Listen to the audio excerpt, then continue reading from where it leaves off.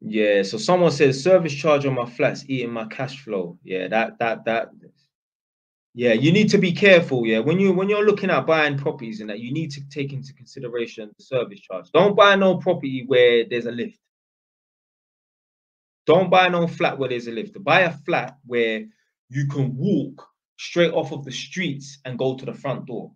So all the flats that I've got, you don't have to go through no security door. You just walk off the streets and go to that front door. Do you know why I've done that? Because eventually one day I probably am going to do Airbnb. If there's a security door, how the fuck are they going to get through the air? How the fuck are they going to get through the security door to get to the front door to do the Airbnb and that? Because you can't start installing little key safe things outside the front of the building and that. You might, but I'm not taking that might possibility. So all the flats I bought, you can get to the front door off the street. There's no security door, there's no lift.